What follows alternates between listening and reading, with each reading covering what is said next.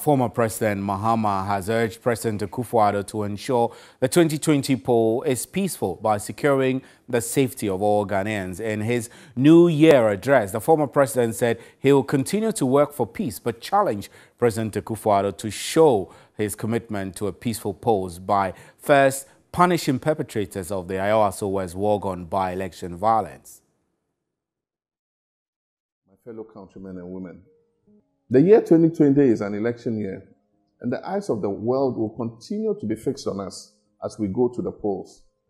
We need to meet the highest standards set by previous electoral commissions and even better it.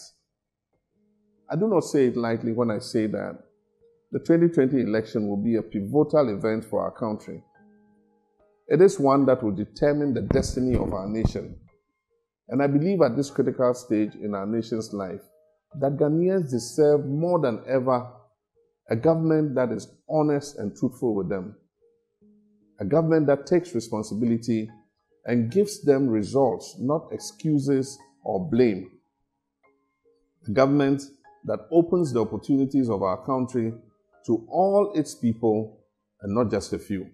2019 was a difficult year for Ghanaian businesses, and by extension, it affected the quality of life in many Ghanaian homes.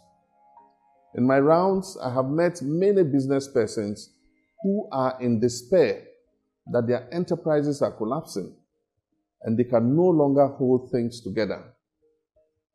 But to all my countrymen and women, I urge you to keep hope alive. It is said that the darkest hour is before the dawn. We can change things and make our nation better.